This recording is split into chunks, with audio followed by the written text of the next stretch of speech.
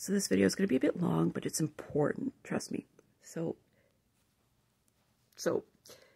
in at Christmas this year, my sister Heather, excellent person, she got her stepson Ben and her children Ellie and Nicholas. Sorry, I'm a bit stoned. These little, they're called Care Bear Bearitos or something like that. And they're like in a sealed package, so you don't know which one you get. This is not an ad. And so you buy it. Ignore the sticker, but yeah, that's what it is. And my sister and I, like Heather and I, we were enchanted by them. Absolutely enchanted. So she went and she bought me, herself, and my eldest sister Jen one. And this is the one I got. Oh, excuse the booger. Sorry. This is the one I got. Look at its head. I got one because I love this one because, goddamn boogers, because it's got a squishy head and it has a manufacturer's issue. So I really, really love this one too because, and this is obvious,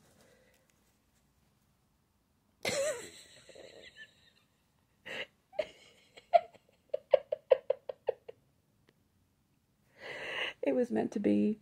It was totally, okay, it's gone. It was totally meant to be. So, this is now my comfort animal. Well, in addition to my car.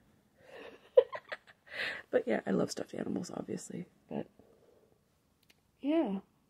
My sister Heather is probably one of the most thoughtful people I've ever met. And this just proves the point.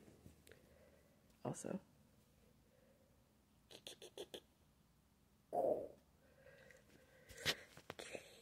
I love it. Thank you, Heather, for being an amazing sister. Always so generous and caring. And for giving me an excellent toy with no brain and a deformed mouth, just like me. Okay, I have to stop now. I'm being a dork.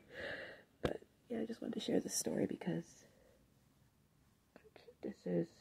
And, like, oh yeah, one thing I need to add. When we were younger, we were totally into Care Bears. We still have, like, most of our 80s toys from that era. So this was even better. My sister has so many layers to her. And her gifts have so many layers.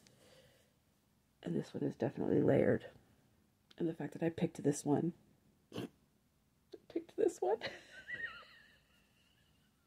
It's perfect. Thank you, Heather.